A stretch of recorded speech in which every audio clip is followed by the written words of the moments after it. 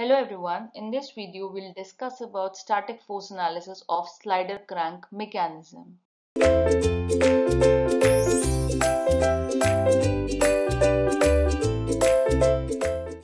Now we know that for static equilibrium in any system, the vector sum of all the forces should be equal to 0 and vector sum of all the torques should be equal to 0.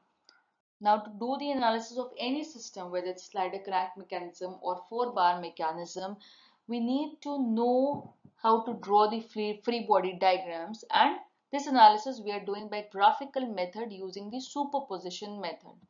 So the two things that we have to keep in mind, that is the summation of all the forces is 0 and summation of all the moments acting on the body is 0.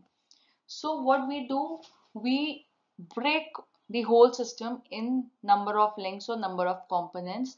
We study their free body diagrams, and by using the method of superposition, we'll find out what all unknowns are there. So I've just taken some random example to make you understand the whole method, right? So let's assume the crank is named 2, the fixed end is named 1, connecting rod we have named it 3, and the slider we have named it 4. And there is one external force acting on body 4, and there is this external torque acting on body 2, right? Now we'll start it from one end. Let's begin it from body 2. So if there is a torque acting in this direction, that means clockwise direction, to counter this there should be two forces producing a moment in counterclockwise direction. So from here we know that the direction of forces will be something like this, right? Now how do we find the direction of these forces? We already know the concept of constraint forces, that whenever two links are connected, there's always action reaction force.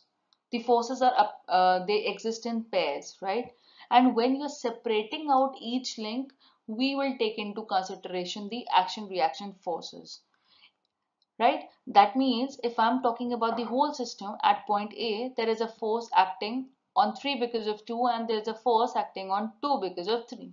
Now because these are equal and opposite, they are not having any net effect on the system.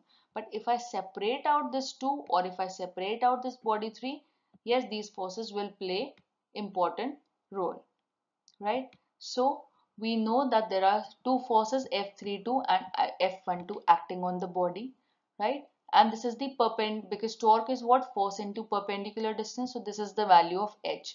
So in question you might be given the value of torque and asked the value of this force, or vice versa, right? So let's assume that we are given the value of torque. So we will put the value of torque, which is torque is what? Force into perpendicular distance. So you'll put the values and we'll get the value of this force F, right? Now, when we come to body 3, there is no externally applied force, only the reaction forces are there. And it is connected at 2 points. So there will be the condition for two force members, two equal and opposite forces acting on it, which is basically the reactions because of two connections.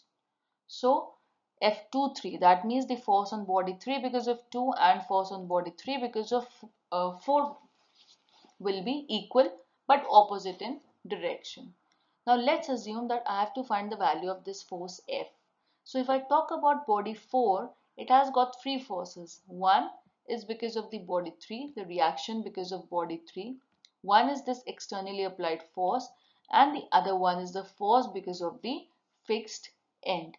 Now we know the condition for static equilibrium of three force members. The line of action should meet at a point and their resultant should be 0. So we start by drawing a vector diagram.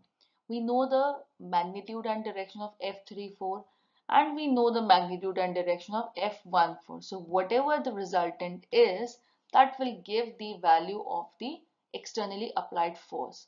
This question can also be given vice versa. You may be given the value of F and may be asked to find the value of this torque T, which is being applied on the crank. So we'll do the question reverse. Firstly, we'll talk about the body 4, then body 3, and then we'll come to body 2, right?